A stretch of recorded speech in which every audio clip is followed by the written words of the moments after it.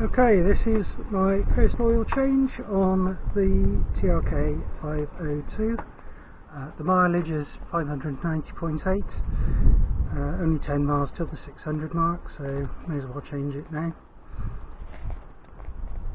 A few things to bear in mind when you do an oil change. Firstly, oil, filter and the right tools. So, what we're looking at here, we've got the sight glass for the oil, we've got the drain plug for the engine, which is going to be here somewhere, probably on the other side, and the oil filter, which is down under there.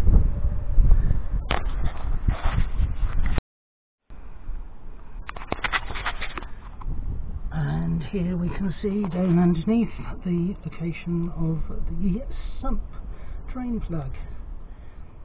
There are several things you need to do to change the oil. One is to remove the filler cap. This allows air into the crankcase and allows the oil to drain out at the bottom through this drain plug.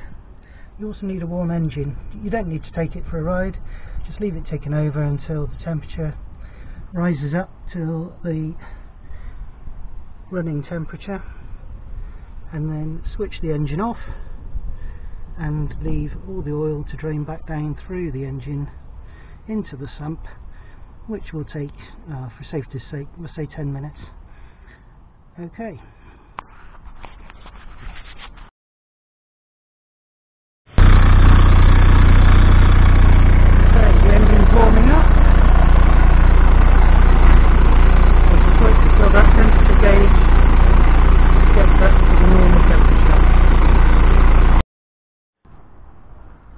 The tools needed for the job. I've got one of these rubber strap wrench thingies to get the old oil filter off, a ratchet bar and a socket for the sump plug, and this is a 19mm socket. There we go, after 10 minutes the engine is nice and warm and the oil will be all smooth and running. Do not forget that you will also need a receptacle into which to drain the old engine oil. It tends to squirt out quite rapidly at first, so make sure you've got something wide enough to catch all of it, or you're going to have oil all over your garage floor or your driveway. Okay, everything should have drained down nicely by now, so we'll start by undoing the filler cap. These are usually really tight. Oh, this one's not very tight.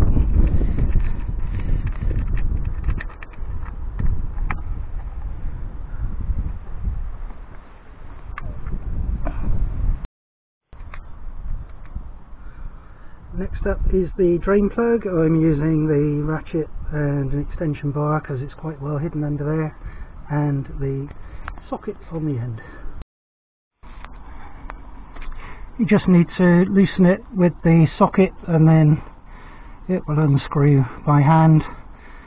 That allows you to catch hold of the drain bolt without dropping it into the container.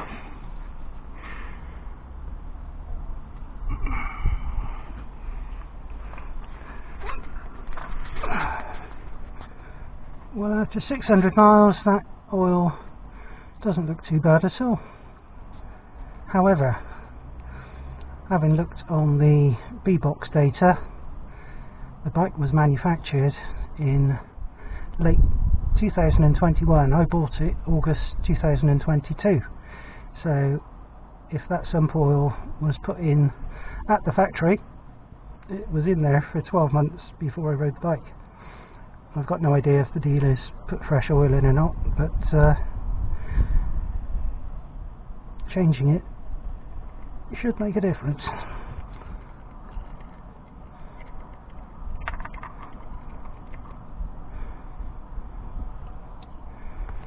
We just leave that to drain for another 10-15 minutes, make sure it all comes out, and then we can get the oil filter off.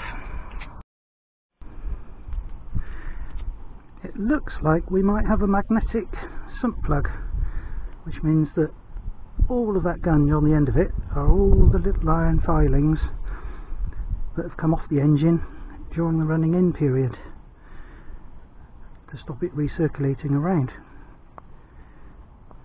which it looks quite gungy. Might explain why the oil's in such good nick. Okay, and this is what the sump plug looks like after all of that gunk has been wiped off it. I've actually got a new sealing washer to go on there, but that one looks in very good condition. You can usually reuse them 2 or 3 times before you need to get a new one.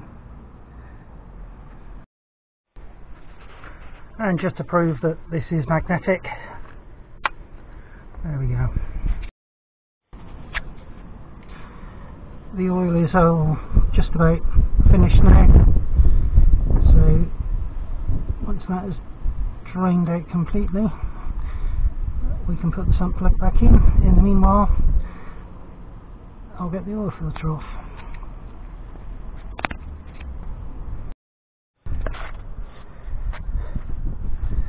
Well, my rubber strap wrench isn't shifting that filter at all. They should just come undone. So that was done up rather tightly at the factory. I'll try tool number 2, which is a chain wrench. See if that does it. That's the oil filter slackened off. I actually had to use both of these tools to loosen it, but once it had broken free, I should be able to unscrew it by hand.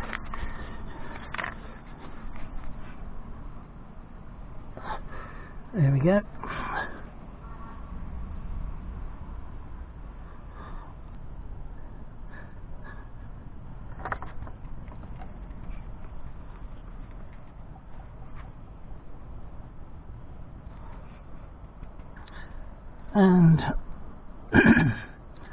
And one old oil filter.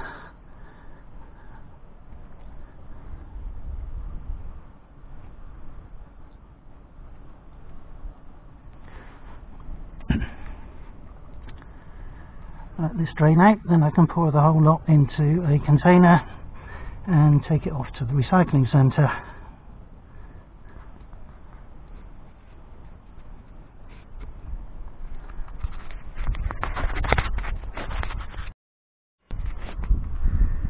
As you can see, the oil that is coming out does look incredibly clean.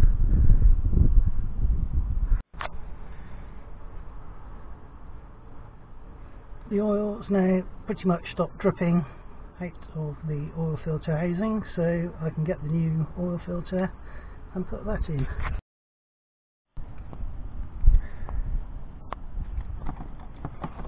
As you can see, this is not a standard Benelli oil filter. I got one of these.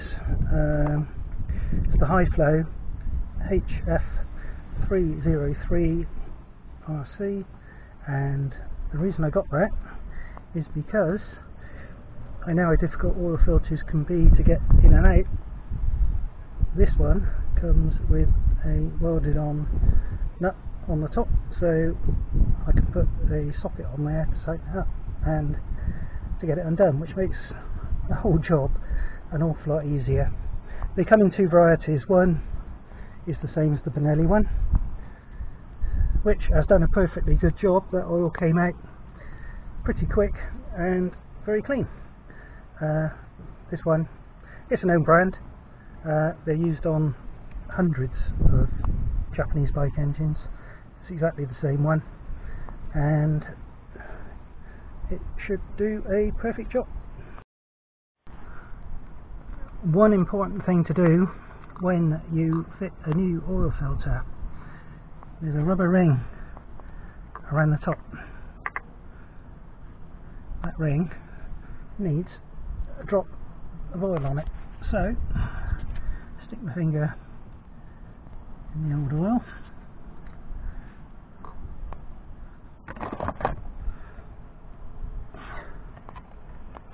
and just run a quick bead of oil all around that rubber washer. There is a torque wrench setting for installing a new oil filter. The rule of thumb is that you screw it up hand tight, making sure you don't cross thread anything.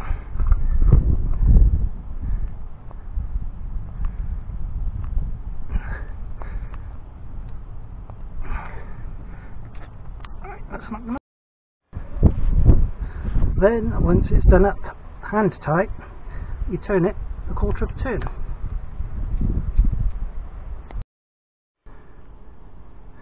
And hey presto, one oil filter newly installed.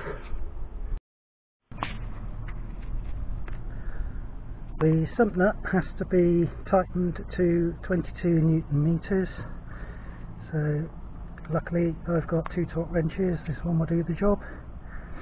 Set to 22 Newton meters.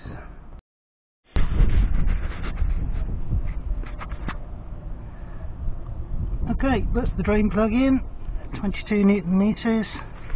We've got a new oil filter in, neatly pinched up. All that remains now is to put the new oil in, and there is enough to do in this. Firstly,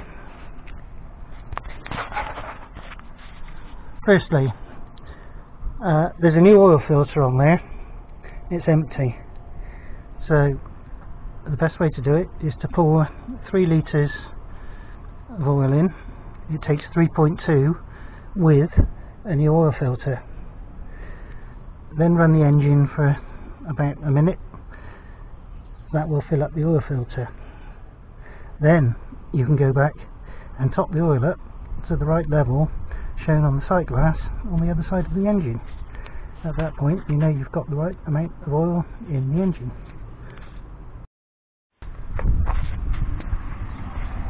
It goes without saying that you use a funnel to put the new oil in, otherwise it's going to pour all over the place.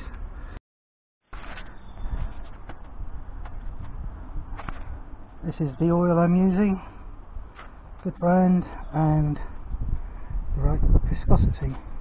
It's 1050 oil, it's motorcycle oil, 4-stroke oil, and I bought it from the same shop that I bought the bike from.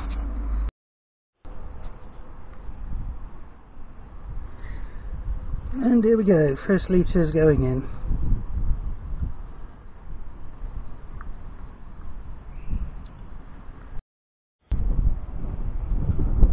And litre number 2. And here goes litre number 3. Okay, that's 3 litres in, so now I can put the filler plug back in and start the engine. Filler plug is in. Turn the key.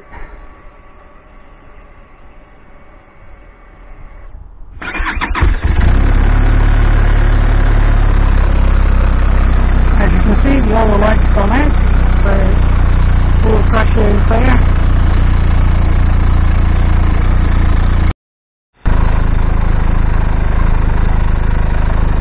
That's been running for about 60 seconds, so all I do now is turn it off and leave all the oil in the engine to drain back down into the sump. Then I can check the sight glass and top up the oil to the correct level. Okay, I've left the oil for about 10 minutes, so we'll have a look and see if we can do this with the camera.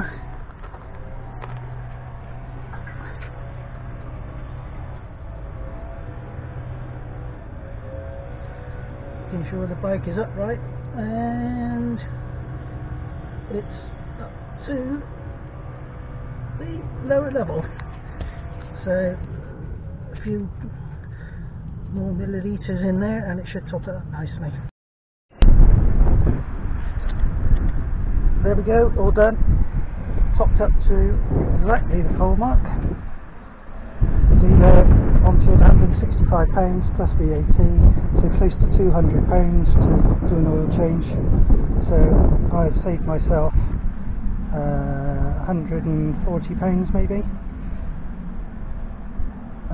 And it's very easy to do if you've got the right tools. It's nothing, it's not rocket science. The only other things I'm going to look at are changing the front brake pads. I put EBC organic pads in the back, which means I now have a rear brake. And I might well do the same in the front, because at walking pace they are really grabby and you end up stopping dead just before you thought you were going to, and your feet are nowhere near the ground. So I might try and get some that work the same as they do on every other bike I've had. EBC organic pads are pretty good. The other one is the suspension on the front. It absorbs small bumps, but it doesn't respond very quickly, especially when you hit large bumps. And as you can see, there's a tide mark on these forks right there. That's as far as the forks are going. You've got all this wasted travel. So I am trying to find out what grade of fork oil Benelli put in these forks, and also take the caps off and see whether they've been overfilled, which would have caused hydrolocking, which is not good news, because it makes the suspension incredibly stiff. I mean, the front wheel hits bumps and it virtually flies off the ground, so I need to do something about that.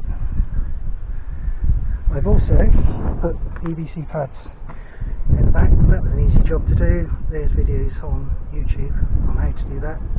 The secret to everything is having the right tools to do the job. I've owned loads of bikes over the years and built up a vast tool chest, which makes everything a lot easier. Okay, that's it from me. Happy biking.